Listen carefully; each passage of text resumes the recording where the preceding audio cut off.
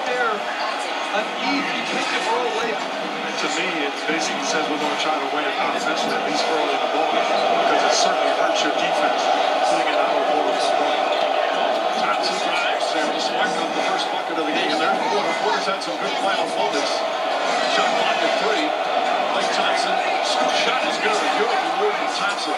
By the way, the player that Porter goes into the starting lineup for, Kevon Looney, has had just a terrific postseason.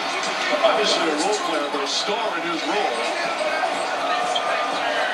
And to me, if you're Al Horford, you got to punish them on the block and on the offensive board, being defended by a small Klay Thompson. Aiden's got Curry on him. Thompson looking to help. Aiden gets inside, stripped by foul. Steph Curry had foul trouble in game 3. Picks up the first one just over a minute into game 4. They got a lot of confidence in Steph Curry's ability to guard one-on-one. Even if you don't double team, he should see more than one body. And that was what Mike Brown was just correcting. He wanted Thompson to give more support.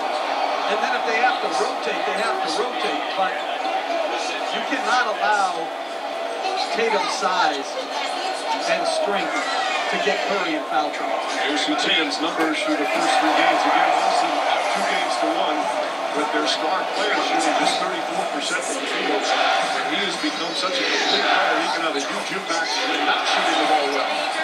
Smart, good defense. Slugger Curry. And draws a foul.